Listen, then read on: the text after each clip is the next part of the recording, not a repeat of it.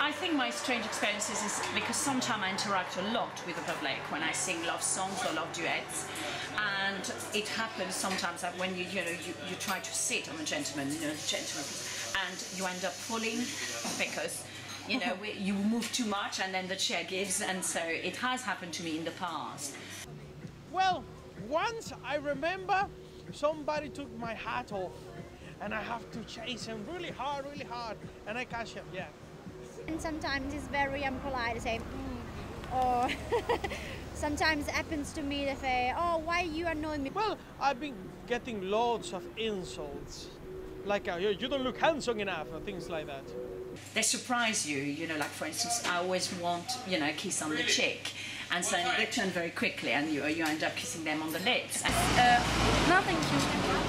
Yeah, but just before too, they don't know what I'm talking about. They can't listen properly what I'm saying, and they always say, no, thank you, like they afraid. It's not easy as a job because obviously you don't know why people have to do like that to me. One nice lady with a dog asked me, would you like to dance with my dog? And then I danced with the dog, and maybe nine months later, somebody told me, I saw you in the cinema. I said, what? Yes, I saw you in the cinema. You're in Patsy the film. So if you go in Netflix and put Patsy the film, I'm in the beginning of the movie dancing with the dog. And they didn't pay me. People who are rude, they ignore, for instance, the collector. They ignore, or they come to you and they just do that, and it just, it's fine. I'm used to it, so.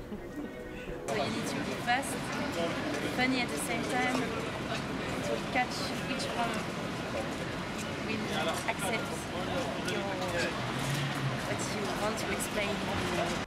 8 hours a day outside in the weather, raining, snowing. The thing is, when the customers are sad or depressed, or either you ignore is that table in question and you go to the other tables, or if it is a full restaurant, so it's you just play with the waiters. And then when the people sometimes, and that turns the atmosphere, and sometimes the customer, when they see that I'm running after a waiter to give him a kiss, and they see the waiter being uncomfortable, they just love it, and they laugh, and then they relax. Oh, laugh with me. Salam alaikum. Once I had a lady, she thought I waited for her to go to the loo to go and kiss her husband, and I just absolutely didn't pay attention.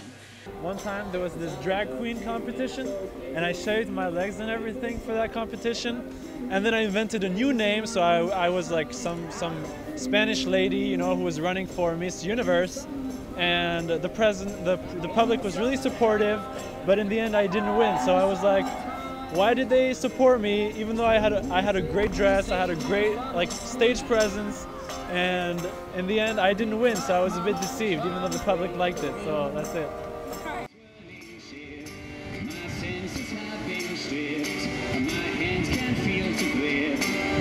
Toes too numb to stare, wait only for my boot heels to be